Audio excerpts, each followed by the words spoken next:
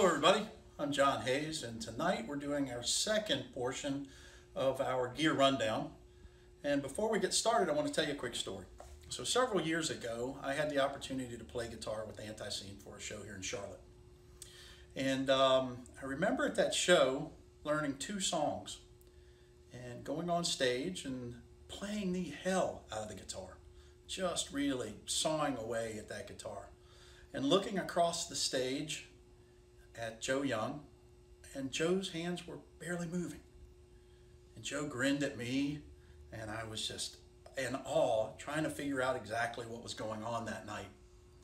But I did find out, and the secret, and something I think that very few people know about ANTiSEEN, is that much of the groove and much of the sound that's coming from that band is coming from our guest tonight. And our guest tonight is Sir Barry Hannibal. Barry, welcome to the show. Thank you for having me. Well, very happy to have you. And that is a very true story, folks. Barry, tell us a little bit about your musical journey. So the intent of this is to tell the fans a little bit about you, your musical journey, and what many people want to know is your history with ANTiSEEN. But let's start back a little bit earlier than that, about your musical beginnings, and then we'll arc into ANTiSEEN. Talk about how you got in the band, your gear, and some stories along the way. So in the beginning, tell us a little bit about your musical journey. Where did you start? And did you start with bass guitar? Did you start with another instrument? Well, I've always been a drummer, and when I was a little English boy, I wanted to be a drummer, and Mom and Dad would never buy me a set of drums, so I never got my drum set. We moved to America. I never got my drum set. I had a little cutout of the red sparkly Sears Roebuck drums on my wall. Sure. That's all, as close as I got to a drum set until I was 18, and I got a job and bought me a drum set. And was that your first instrument? That's when that you was first my started first playing instrument, music? and Here in the U.S.? Here in the U.S. Okay. in 1985. Now, you're obviously known in ANTiSEEN for bass guitar now, Right. but the earliest incarnation with you in ANTiSEEN, I was the drummer. you were the drummer. Years, yeah. For 12 years, so for quite some time. Yeah. So your first set of drums, 18, did you take lessons? Did you play I on never your took own? lessons. I grew up playing To Kiss Alive with pillows on the couch. Right, When I got that drum set, I mean, I knew how to play them. right. I just had to work on my foot. But besides that, I had a neighbor that had a drum set. Right, okay. So I got to fuck around on that. Sure. Mess around on that. And of course it was his drum set, so he would play the drums all the time, so I would play his brother's guitar. Okay. So that's how that ended up. Okay. Later on, as once I felt I had my chops up enough to go play in a band, Right. and I realized if you're a drummer or a bass player, you will always be employed. That's good advice, folks. That is good advice. That's very good It advice. is. If you play drums and bass, you will always have a job. True. Okay. So So drums, you were playing guitar with your friend. You're playing your friend's guitar while he was playing his drums. right. So did you learn to play guitar? Did you take lessons with that? You just I messed did around? learn to play guitar too. Okay. I did have a few guitars, Mhm. and I did take guitar lessons here or then, but I'm pretty much self-taught in everything I do. Gotcha. Now, did that early guitar experience help or hinder with bass? Many people play the bass, many guitar players play the bass like a guitar, and it's not necessarily the correct way to play a bass Yeah, it's guitar not. in a band setting. No. So that didn't really color the way you play bass because you saw yourself as a drummer at that time? I'm still a drummer. You're still a drummer. I am a drummer. That's what I am. Okay. So I play drums on the bass. That's what I do now. So Okay. that's how it's approached. All right. So let's talk a little bit about that. So you started playing drums, played a little bit of guitar. What was your first band? What did you do in that band? Did you write songs? Did you sing? Did you just play drums? Well, my friend that I grew up with that had the drum set Yeah. got in a band called Bloody Mary. Okay, sure. They needed a vocalist. I became Bloody Mary's vocalist. I left that band for a while. I got married young. I got divorced young. Okay. Joined back as Bloody Mary. They needed a bass player.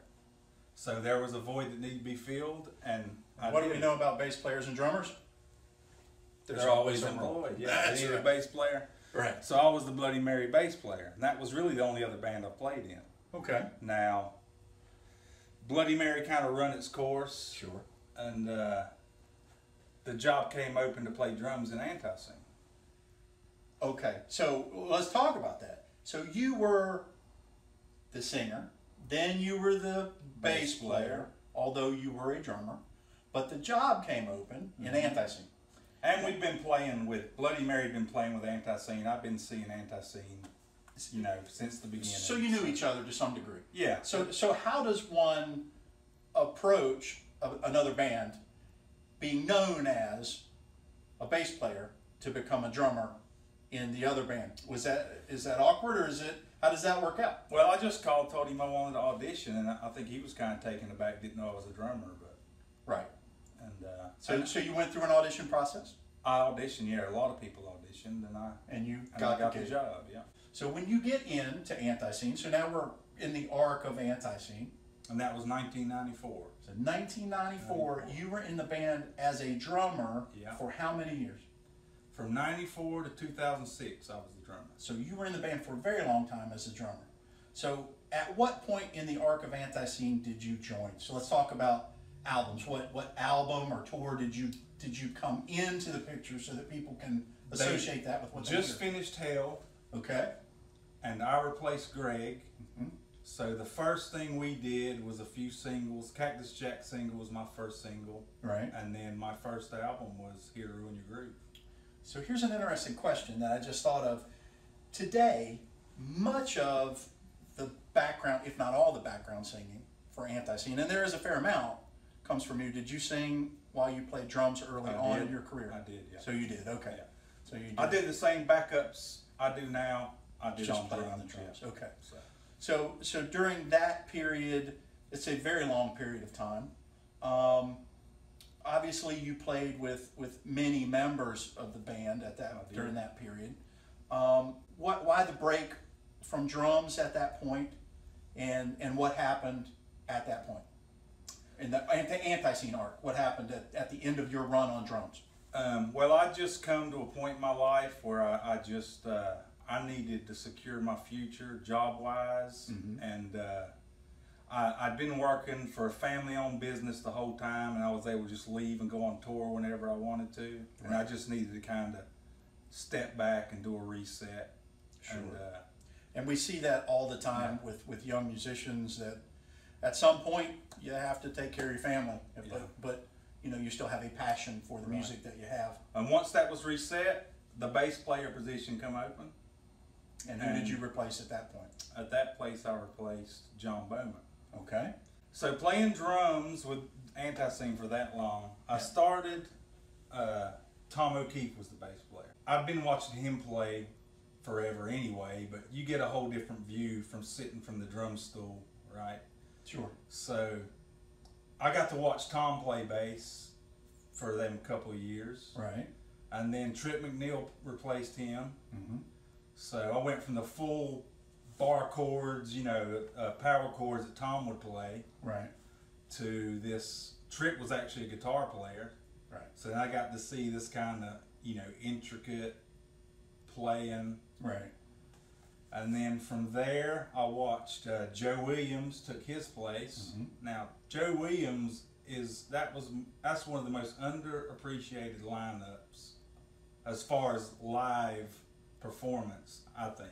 As far as the band. Right. As far as the rhythm section, drums and bass. Gotcha. Because, man, he was in the pocket, and he was locked on to me. And after that, there was Doug.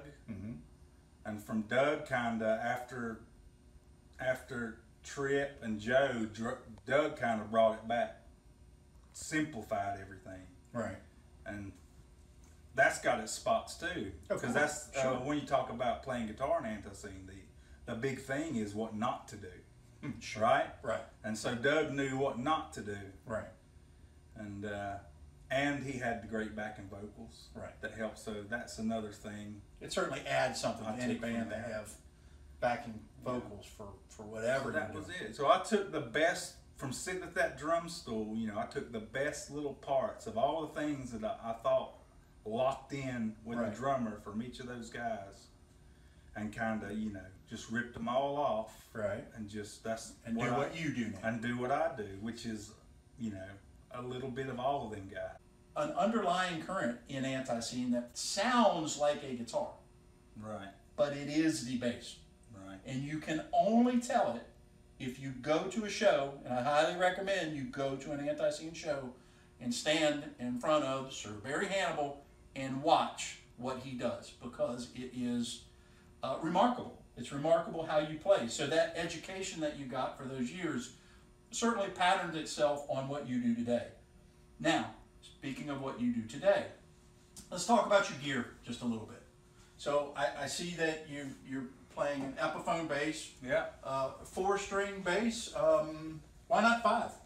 Why not 6? Because that's just fucking ridiculous. I mean, you need 4 strings, you know? McCartney needed 4, Lemmy needs 4. I don't need more than 4.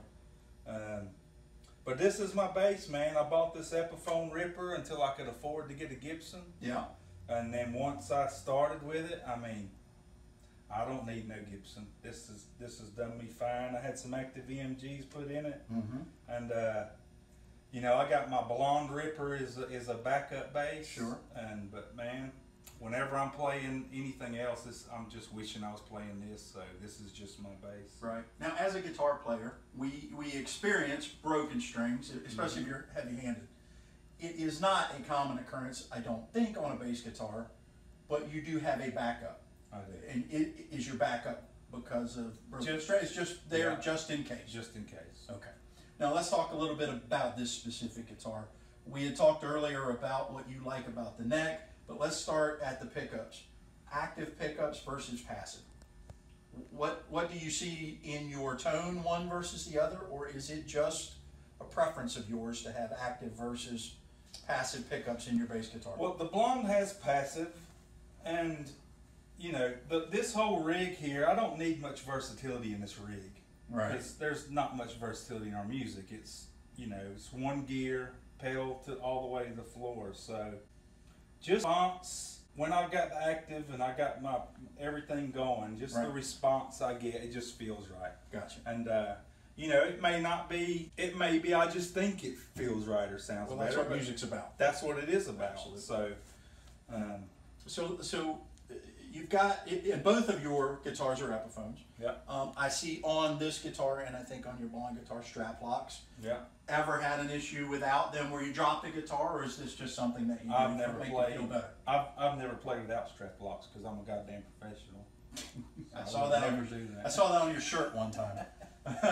Okay, so now your bass guitar. Now let's move to your amplification, because this is a beast of an amplifier. Walk us through this, because your stage volume is almost legendary. Talk about your head, and then your speaker cabinet. This is a little different than your traditional Mesa Well- 810 or whatever. How this all started, this was actually Doug Knipe's cabinet. No kidding. He never used it in ANTiSEEN. Right. But I rescued it. He had it on consignment and I rescued it. And I'm sure he's forgot about it, but I never actually paid him for it. Sorry, Doug. Yeah, sorry, but I've got about $400 in replacing speakers, so if he wants it back now, he has to buy it from me. But Fair enough. the only reason I have this Mesa Boogie head is just because I like things to match. I like things to match. Many people have gone to solid state bass amps. Right.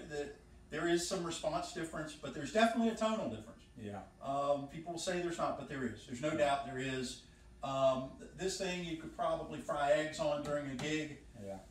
Do you have a preference, tube amps versus solid state? Well, do you? In this band, I had a solid state Fender head for a while. Mm-hmm. And in this band, I could be playing on a big stage with the best money PA can buy one night, and be in a dive bar the next night where the only thing they're micing's, you know, Sure. vocals Right. and kick and snare. So sometimes in places like that, or even on a big stage, with that solid state, and the power, it was a Fender 250. Right. I would just lose it on stage. I didn't have no headroom. Right. So this just serves, and the problem with this thing is you can't turn it down. Right. I mean, one is outrageous. Yeah. And my stage volume is a little excessive sometimes, but depends about it's on the room. yeah, but that's what the PA is for. Yeah, that's right. Right. But so let's walk down for a second. 400 watt tube. Yeah, 12 power tubes, 4 preamp tubes. Right, which goes back to frying eggs and fried chicken on the top. Now let's go down to your pedals, because there's traditionally in bass guitar your sound is here, and there is some coloring with some pedals, but I don't think people really understand a lot of where your tone is coming from, and frankly, this is a little different than I saw a year or so ago. So this has changed a little bit since I think maybe 2 years ago. Well, the MXR has always been here, the base of the eye. Yeah. I've tried a couple of different compressors just to even things out. Right. But I just like this. So yeah, this is where a lot of the sound comes from. Right. And so you like the compressed sound? Well, I just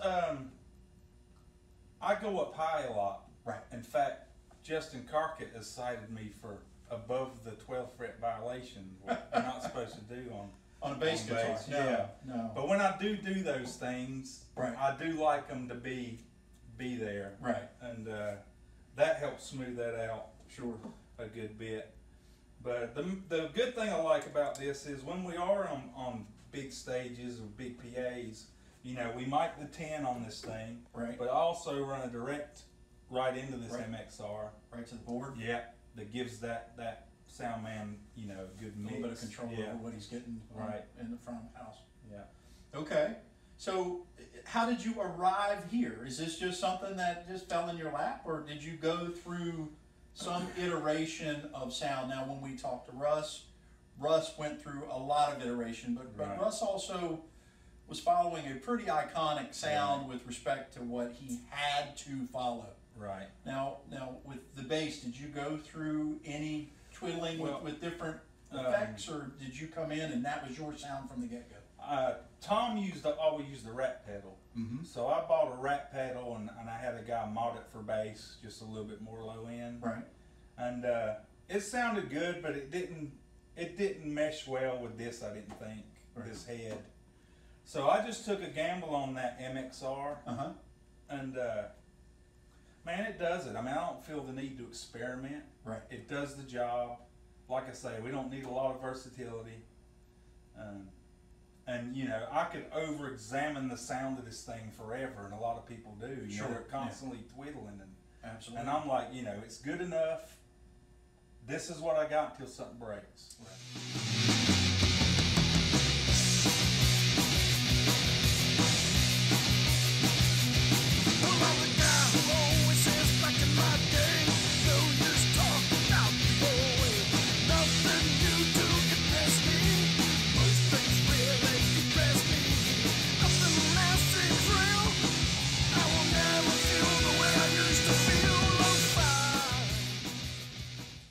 So, Barry, thank you so much for taking time to walk through your musical journey, your history with ANTiSEEN. I'm sure the fans love to hear that sort of stuff, as well as talking through your gear. A lot of gearheads out there just want to know how you get your sound. Appreciate you walking through all that with us.